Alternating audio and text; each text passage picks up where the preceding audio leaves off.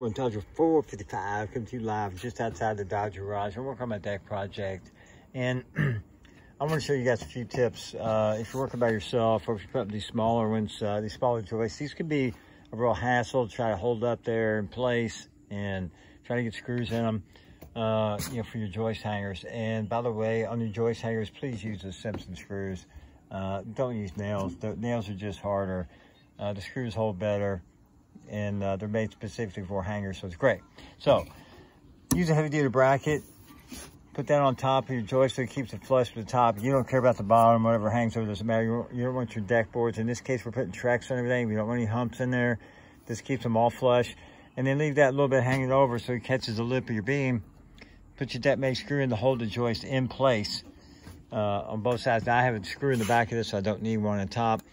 Make sure it's plumb, it's good to go. Buy one of these little clamps. You can get them anywhere. They're plastic. They don't cost much, but they hold your bracket together. And then when you slide it up under there, it'll stay on there. So you just squeeze it out a little bit, put it back up. It's on. Both sides are flush, ready to go for screws. Put a couple of screws in it, pull them off. And once you get them out, take your brackets off, move to the next one. If you did like this video, please like, share, and subscribe. Hit the notifications. This is Dodger 455. Be careful out there.